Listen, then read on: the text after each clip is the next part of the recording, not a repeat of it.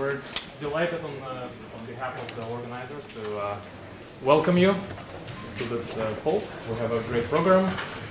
For those of you who are coming from ICML, you should think of ICML as the on-Broadway show, but this is an off-Broadway show. And we know that off-Broadway is better than on-Broadway.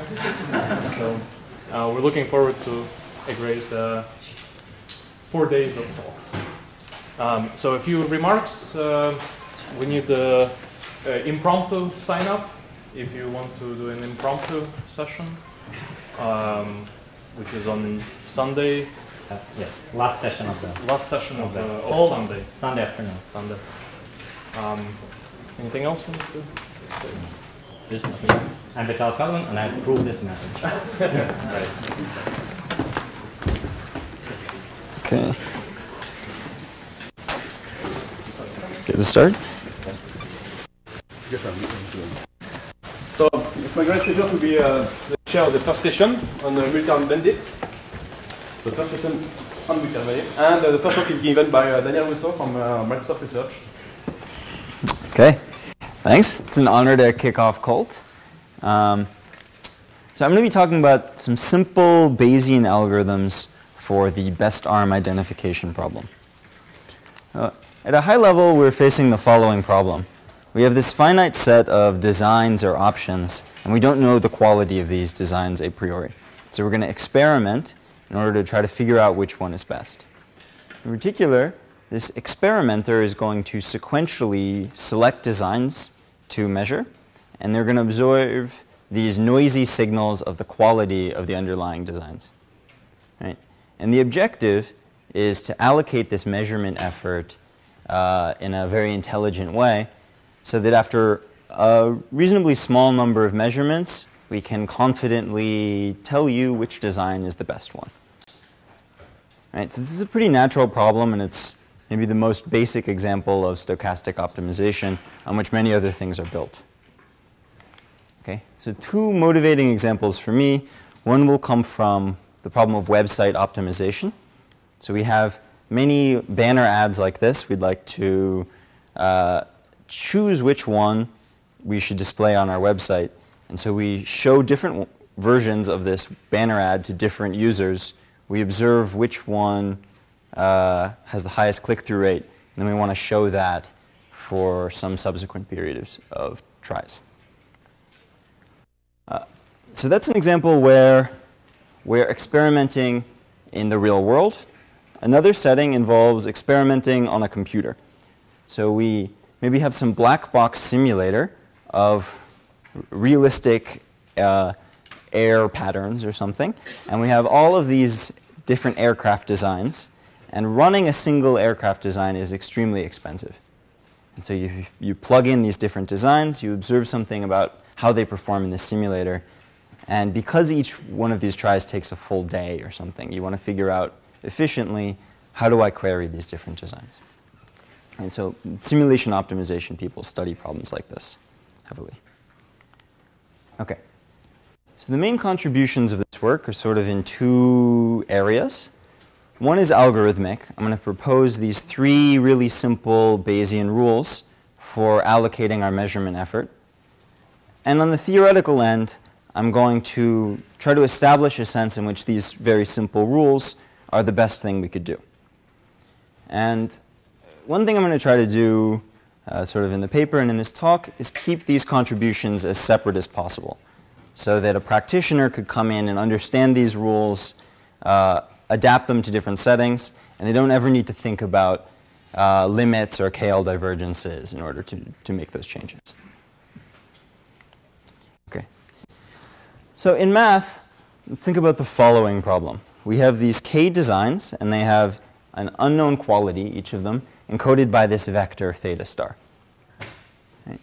And what we'd like to do is identify I star, which we're going to say is the unique argmax of this vector. It's the design with the highest quality. Right? So our decision maker is going to adaptively sample designs, and they're going to observe noisy, real-valued signals of the quality of the underlying designs they sample. Okay, and for this talk, I'll assume that the measurement distributions are in the one-dimensional exponential family. So the signal we get for design I is drawn IID from a distribution here at the bottom that depends on the parameter theta I. And that's something like a Bernoulli distribution or a Gaussian distribution. OK. So the theoretical results are going to be in a frequentist setting where there's this fixed unknown vector theta star encoding the quality of the different designs. But the algorithms themselves will be Bayesian. So I start with a prior, here, theta naught, over the vector of qualities. And as I gather measurements, this gets updated to form a posterior distribution over the quality of the different designs. OK. Now, I think a really nice thing about this framework is this gives a rigorous way of assessing the quality, or sorry, the probability that a given design is optimal. So I can say, under this posterior, what's the chance that I is the best out of these k designs? So I'll denote that by alpha ni. It's the posterior probability assigned to this particular set, the set under which I is the argmax. And pi n is the posterior at time n. So those are two pieces of notation to remember. OK. Now, a key thing for us is that in a lot of natural examples, it's really easy to sample from distribution alpha n. And in some cases, it's actually pretty easy using numerical integration to compute alpha n. So we can use this thing to design algorithms. All right. Now, everything I'll propose is a variation on an idea I'll call top 2 sampling. So at time n, given everything I've observed so far, I think in my head, what do I think is the best design? What do I think is likely to be the best given the evidence I've seen? And then I think, if I'm wrong, what do I think screwed me up? So what's the most likely alternative that could have been the best design? You compute these two things, and then you flip a weighted coin to decide which of the two you should play. As you continue, the top 2 designs change, and so you end up measuring everything. And we want to think about cases, ways of defining algorithms like this, under which the proportion of time you spend measuring the best designs, each of the possible designs, is going to be asymptotically optimal. Right.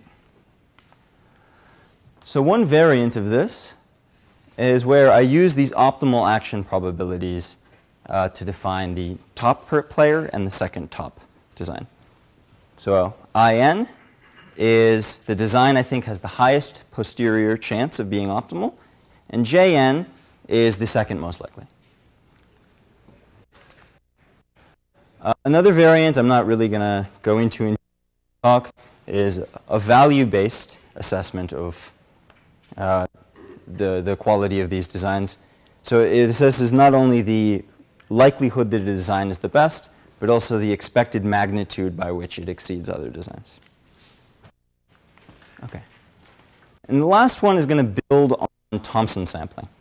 So as an interlude, I'm going to tell you what Thompson sampling is, and then I'll define the top 2 variant of this policy. OK.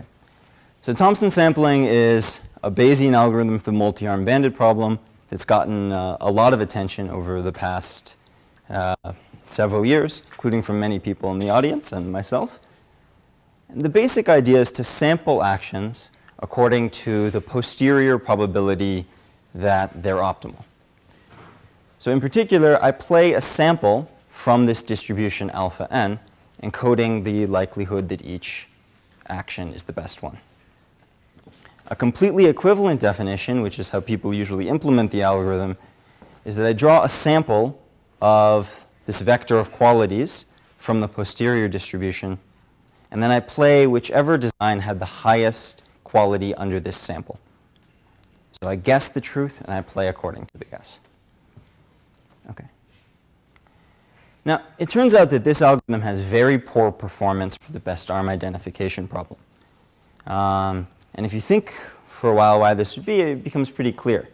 As the posterior concentrates, so let's say I have a 95% chance under my posterior that I think alternative 1 is the best alternative, then only 1 in 20 times will I sample anything other than the first design.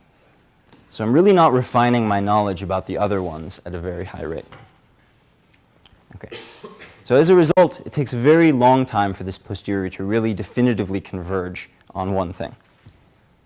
Now, top 2 sampling is just going to directly avoid this problem by not allowing the sampling probabilities to concentrate too much. So here I define to be the first sample from Thompson sampling. And the next top guy is the first sample from Thompson sampling that differs from the top sample. Right? So I keep running Thompson sampling till I get 2 distinct actions out, and then flip a weighted coin to decide which one to play. Okay. Now, I'm going to establish some kind of optimality result for these algorithms, and it's going to pertain to the rate at which this posterior distribution concentrates. So here I have a real simulation trial. I have the posterior probabilities assigned to 5 different designs after 1 measurement has been taken. Okay. Now, in this simulation, the real best design is option 5. Okay. So now after 100 measurements, you can see you're starting to concentrate on the 5th one being the best. 400, you're getting much more concentrated. And at 500, you're all. Now, a natural question to ask is, if you look at those other 4 designs, and you look at the total mass assigned to those 4, that's going to 0. And can you prove that it goes to 0? And can you say something about whether the rate at which it goes to 0 is better than it would be under some other way of gathering information? That's sort of exactly what this paper does. So it shows that under the proposed rules, the total mass assigned to all of the suboptimal designs goes to 0. And it goes at an exponential rate. Then we look at the exponent and characterize sort of what that is and say that that's the best it could be under any other allocation rule in a formal sense. So more formal theorem essentially says that under some regularity conditions, we get the following large deviations result. Joe? Sorry. So it's not good to me whether you're in a Bayesian setting or in a frequentist setting. Frequentist setting. Okay, good. Yes. So this vector of designs, I'm supposed to repeat questions. Okay. So the question was whether we're in a Bayesian setting or a frequentist setting. I'm just going to assume some grain of truth style prior and show that under any fixed vector of qualities, the posterior converges on the truth at the fastest possible rate. So it's like you can take the verse theta vector and this result still holds. As long as there's an appropriate gap, any fixed theta vector, then you take. Good. So for any fixed theta vector, there is an exponent gamma star under which no algorithm could converge at rate faster than e to the negative n gamma star. And if you tune this beta properly, you exactly recover that rate. In fact, then we have results about how even a heuristic choice of beta, like beta equals 1/2, will give you within a constant of this rate. Okay. So what is gamma star? Well, I'm thankful here that I can basically just defer to the next talk to define gamma star. So this gamma star has appeared in similar ways in some past work. I learned a lot by going through this classic paper by Chernoff on the sequential design of experiments.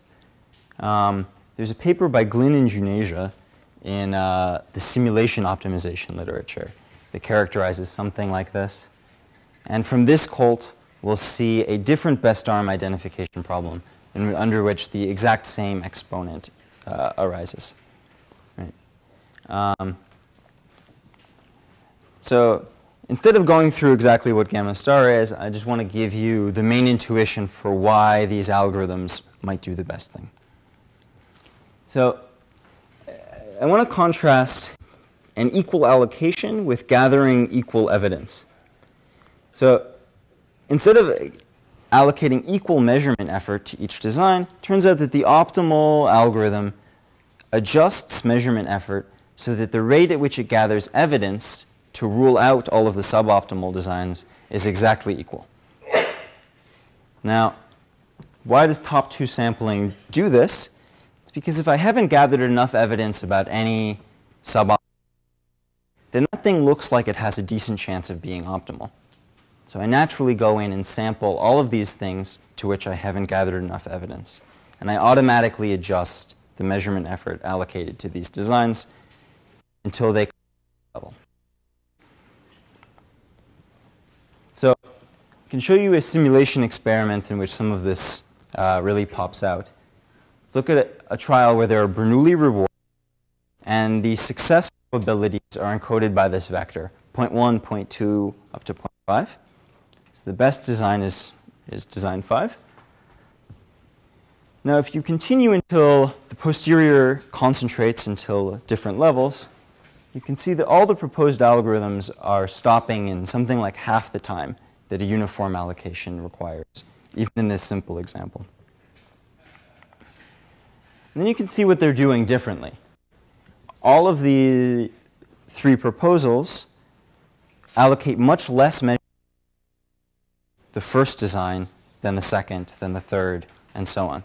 So most of the measurement effort is spent on things that are very nearly optimal and are hard to distinguish from the best.